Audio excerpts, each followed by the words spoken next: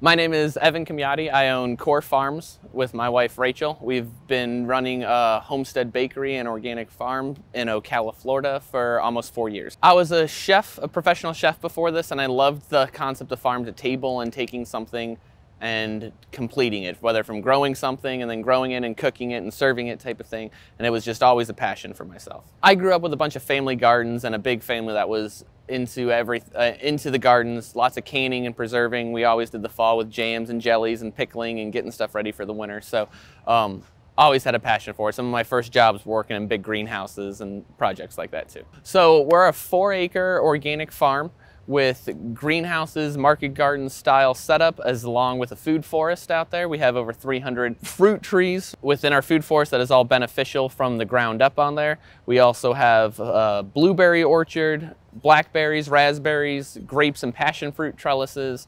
We have an apiary out there, rabbits, as well as egg-laying chickens that we work with.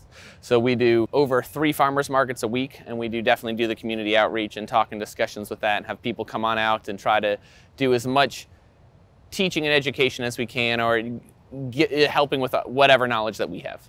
So food forest is construction of a beneficial forest, everything from the ground up that's either going to be helpful, medicinal, edible, or anything like that.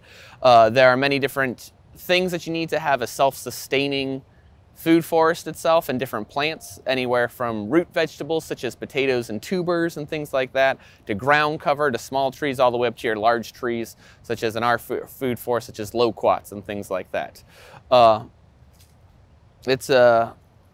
guess it's a practice and design that's been around for about 30 years now, or the concept of it, and then it's been added to and fitted for the different environments and different climates around here. My number one suggestion is just start doing it.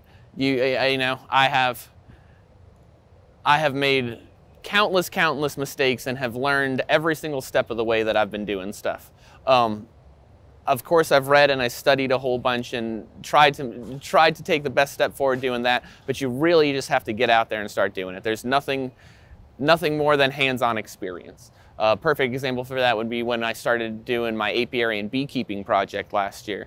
You can read so many books and try to think you know what you're doing, but until you're actually out there hands-on with someone that has many more years of experience than you, that can point out certain things and everything that's going on at every time.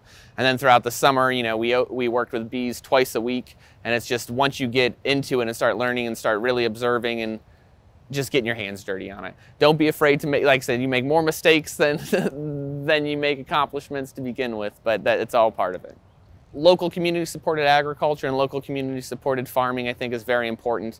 Trying to cut out the giant national supply chain, I think, is one of the key things to help with the next food production here in America.